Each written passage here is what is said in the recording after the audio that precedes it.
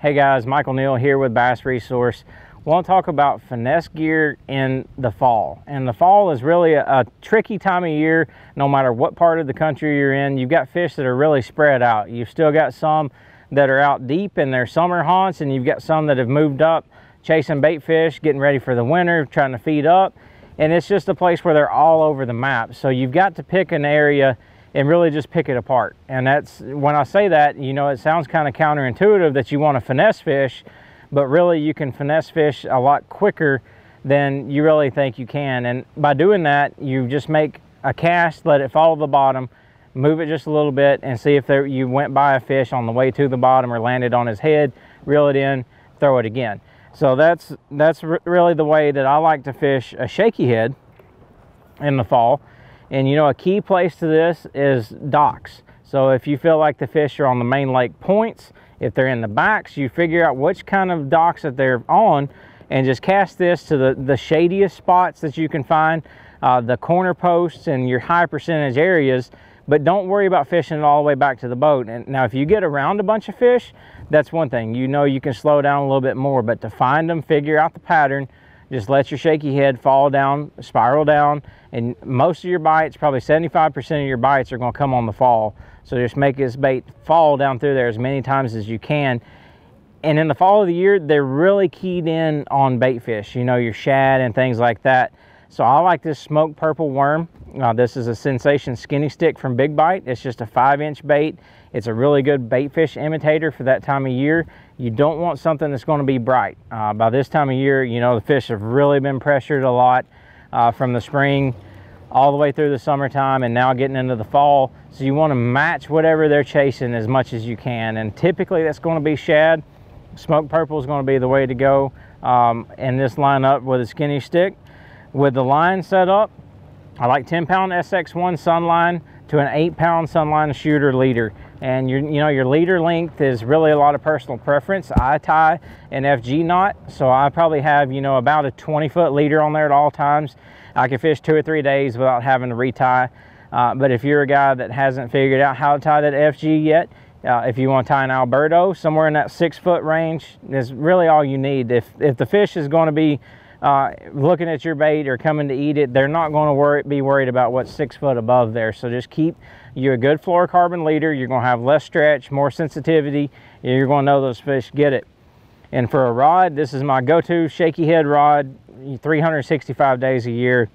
It's the Denali N3, the 7-foot medium action spinning rod, and it's long enough to where, you know, if you're fishing those deeper points or your transition banks back in the creeks, which is also a great summer or fall spot where the fish are going to that last deep water waiting to go back and chase bait fish in the back, to where you can make accurate casts around things on the bank. Your laydowns, you can skip under the overhanging trees, under boat docks, put it right beside that dock cable, right beside that dock post where that fish is going to be sitting.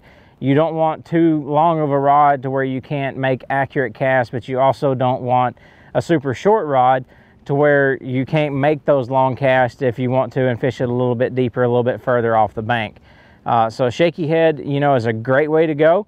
And as they start schooling and you're looking for something else to throw in them, it really doesn't make sense, but fishing baits on the bottom is a great way to go when the fish are actually up and schooling. Shaky head's a great option for that. But, you know, probably better than that is a drop shot. And you can really vary your weight with this. So if you're fishing for schooling fish, you know, up in the back of a creek and they may be, you know, 2 or 3 foot deep, then you could go with a super lightweight, you know, like an 1/8 or a 1/16, and just throw this in those schooling fish, either with a skinny stick or, you know, even a minnow imitating bait fish style bait.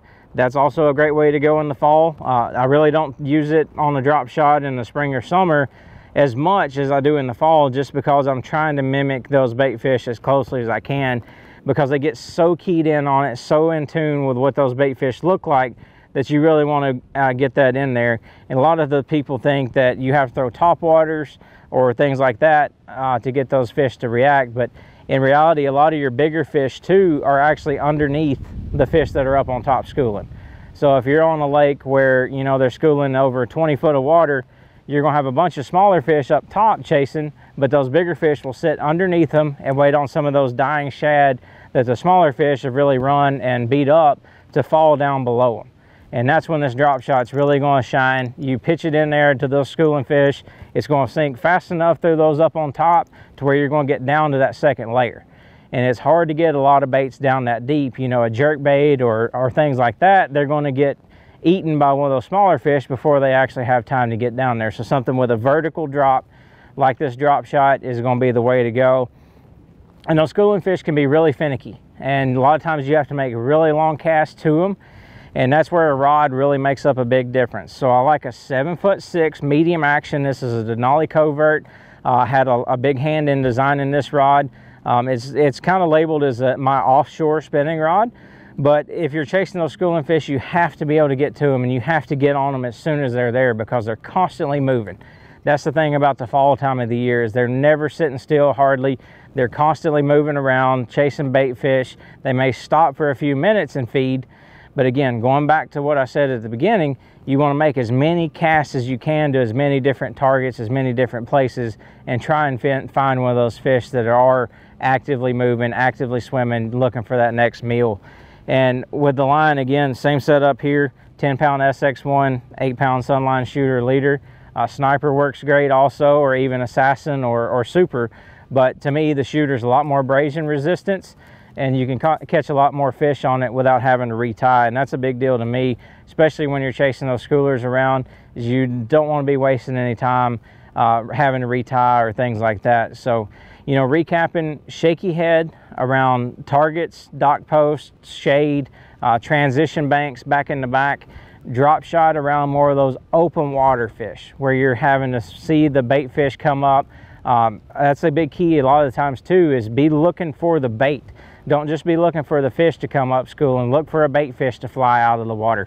If you see one of them fly out of the water, they're probably coming to there. Don't just wait until you hear a big school of fish come up. A lot of times what you see on top is just a small portion of what's going on under the water.